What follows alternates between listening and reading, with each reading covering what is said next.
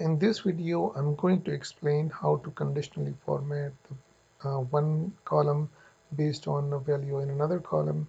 So in this case, I'm formatting the value of column number B, which is languages, and here I'm highlighting the language which is in which student expertise is, let's say, excellent. For C++, it is excellent, so it's highlighted in both places. For JavaScript, it's excellent, so it's highlighted in both places. So I'm going to show you how to do this, and it's a little bit tricky, so let's get started. To start with, I will just go ahead and delete the current rule, and we'll do this from scratch. So to start with, we want to select cell B4. This is going to be the active cell, which is going to be used in the formula. And let's highlight this part where, because I want to highlight this column B, the first column, based on the value in column number D.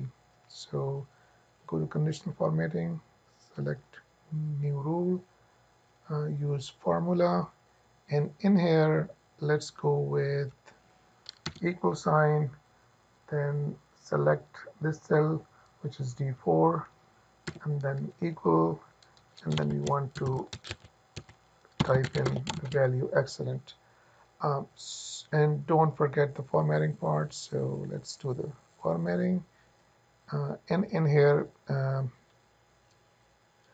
we got our whole column B actually selected. So you see that it's obviously wrong because it's excellent here, which is, you know, true for this particular value, but it's not excellent here. So what is actually wrong here? So let's get this correct first of all. So go back to the rule, and in here you see that when we selected this particular column, and so it picked these values automatically, which is $D $4.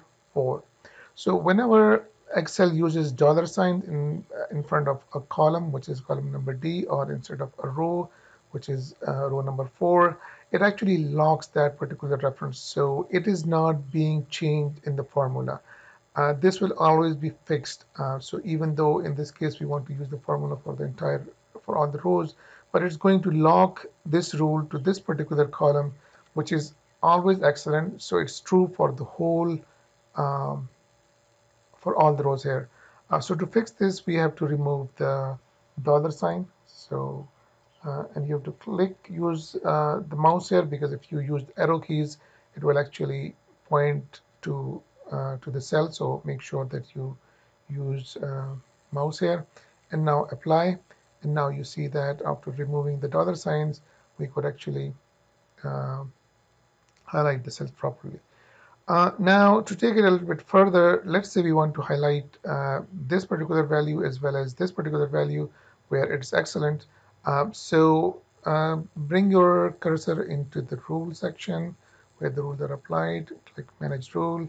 It will select the existing rule that are being used, and then select this to the whole table, or in this case, we want to only highlight the two columns. So when you are selected the first column, hit Control and then select the second column.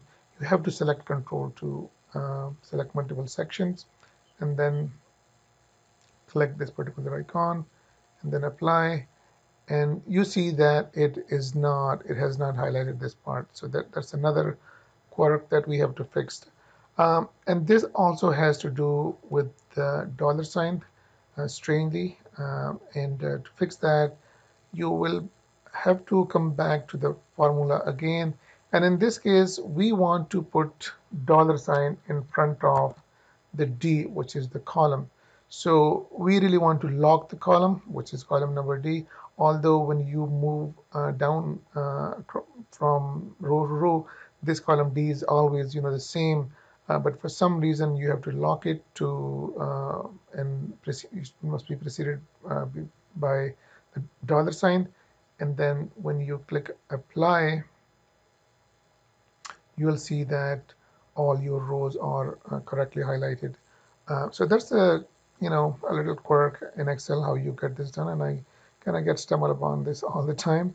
So that's why I'm creating this video.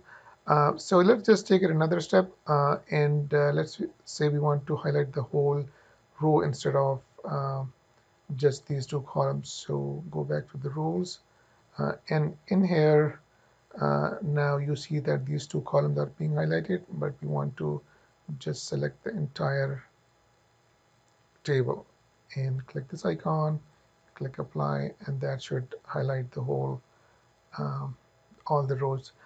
So really the trick is to use one dollar sign in front of the column, which is column number D here, and then 4 can stay as it is because it needs to be, it should be changing in the formula from row to row. So it will be, you know, D4, D5, D6, and will go down this way. So to highlight the entire row, you have to kind of manually adjust this formula. So that's just a little trick that you have to know, and hopefully you like this video. Uh, Thank you.